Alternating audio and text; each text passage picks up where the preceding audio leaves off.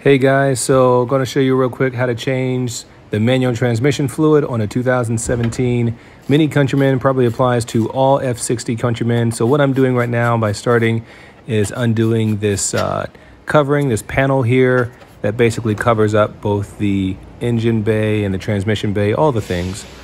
So you see I had a few 8mm screws, brought that loose, and now we're looking from the front of the engine. Here's the transmission. And this is where I had a few problems. I was kind of looking at which one of these is which, wasn't sure which was the drain and fill plug. All these things I'm pointing at so far, nothing to do with nothing. Even that one right there definitely wasn't the drain plug or the fill plug, but that one right there I'm pointing at, that is one of the plugs you're going to want to undo for sure. Turns out that that was actually the fill plug when I originally thought it was the drain plug, but no more worries with that. All these other things I'm pointing at right now, nothing to do with anything. Don't mess with that right there.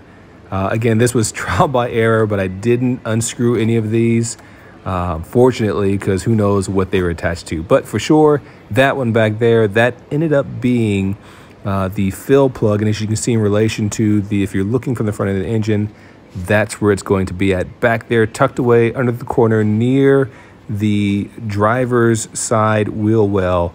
Very difficult to get into. Had to use a Torx 55 size to get it out there.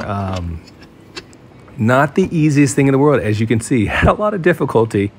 Fortunately for me, have access to an auto shop, and so I was able to eventually get some tools to get that loose. But you're definitely going to want some kind of breaker bar, maybe a hammer to tap it loose. This car only has 30,000 miles in it, but it was so difficult to get this thing loose. So if your vehicle has more miles, probably going to be even tougher.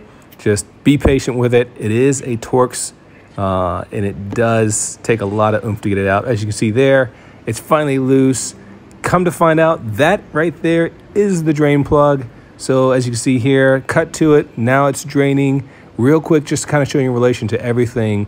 This right here is the oil drain plug, which there's actually a flap to access that without taking off that whole panel that you saw me take off at the beginning for the oil. So that's nice. But again, have to take off this whole panel that I did at the beginning to get access to this, what we're doing right now.